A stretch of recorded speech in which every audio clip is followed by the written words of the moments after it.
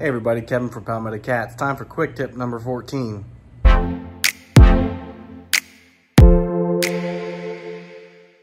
I'm sure some of you will agree, one of the most frustrating things about getting a new reel is putting line on that reel. Now I know there's probably 1,000 different products out there that will help you with this.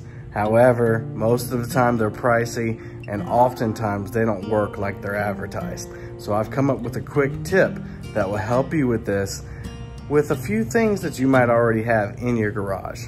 The first thing you'll need is a 5-gallon bucket. Next, you just take your spool of line. I have a 30-pound Andy Monster line, and I'm just gonna put that in the bucket. If you have smaller spools, this will work too. Now, if you stop at this point, what's gonna happen is once you start reeling, you're not gonna have any tension on your line.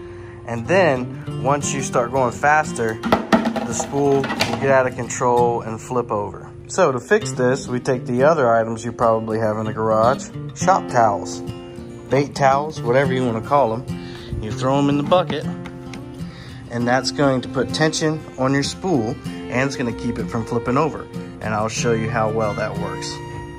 All right, I'm going to load up this reel with line, and Anna's going to film the bucket. I'll show you how well it works. Ready?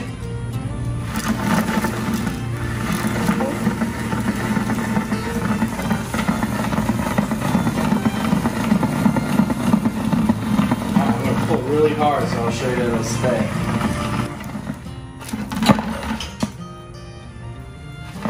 Didn't flip over, did it? Nope. Some of the line came loose and it went right back tight. All right, everyone, that's quick tip 14. I hope it helps you out. You know the drill. Hit the thumbs up, hit the subscribe button if you want to see more, and don't forget to click the bell button. Until next time, happy fishing.